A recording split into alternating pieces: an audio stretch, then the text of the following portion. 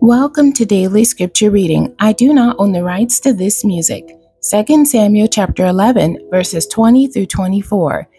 This is the authorized King James Version. And if so be that the king's wrath arise, and he say unto thee, Wherefore approach ye so nigh unto the city when ye did fight? Knew ye not that they would shoot from the wall, who smote Abimelech the son of Jerubesheth? And not a woman cast a piece of a millstone upon him from the wall, that he died in Thebez. Why went ye nigh the wall? Then say thou, Thy servant Uriah the Hittite is dead also. So the messenger went and came and showed David all that Joab had sent him for. And the messenger said unto David, Surely the men prevailed against us, and came out unto us into the field, and we were upon them even unto the entering of the gate. And the shooters shot from off the wall upon thy servants, and some of the king's servants be dead.